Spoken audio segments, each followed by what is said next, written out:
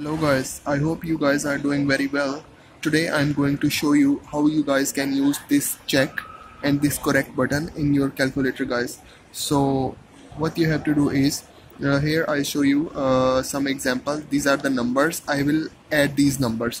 So first of all 32 plus 42 plus 38 plus 92 plus 67 plus 93 plus 72 equals to 436. So I add these numbers guys, but now I change my mind and I feel that I want to change certain numbers, so I want to make them correct. For example, here 38 I want, instead of 38 I want 15, and here instead of 93 I want 33.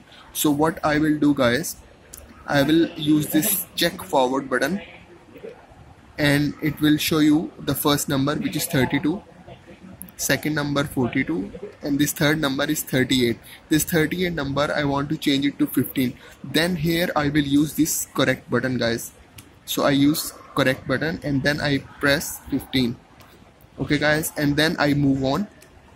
92, this is 92 guys, 67, 93, and this 93 again I want to change it to 33 guys. So again I press this correct button and I change it to 33, and then I move forward 72, and then when I move forward it give me the total value including these number and automatically remove this 38 and 93. So you will see here guys, so 353 is the total after correcting these 38 and 93. Instead of this 38 and 93 I put 15 and 33, and here is the total answer guys.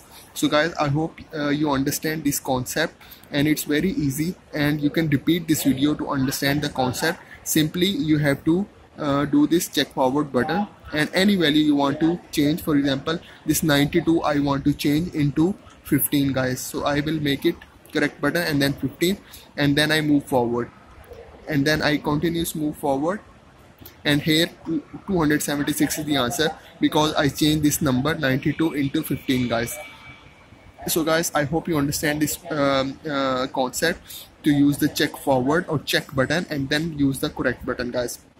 I hope you are doing well, and I hope you like my video. Please subscribe to my channel. Thank you very much.